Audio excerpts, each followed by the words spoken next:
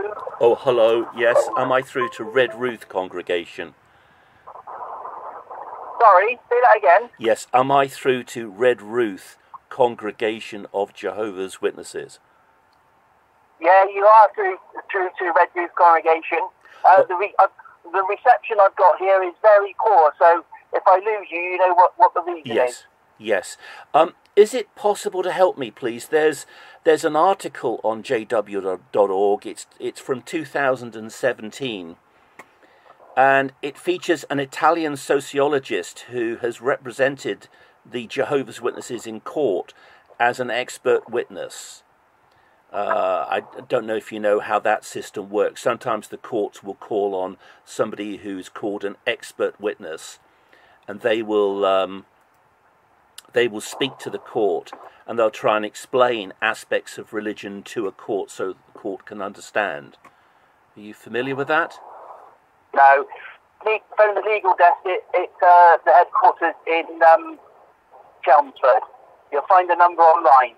I've spoken to them. There is a gentleman on jw.org called Dr. Massimo Introvini. The article, I'm looking at it now, it's on jw.org, 3rd of April 2017.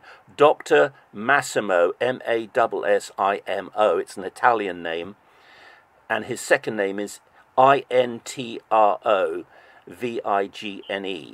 So he speaks on jw.org, he's got a video on jw.org, he's got an article, he's speaking as an expert witness, and he's arguing that Jehovah's Witnesses are not an extremist group. Yeah?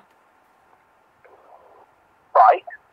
Well, it's very easy to find that Massimo, I'll call him Massimo, I can't pronounce his surname, he's very friendly with the co-founder of the Satanic Temple, Lucian Graves.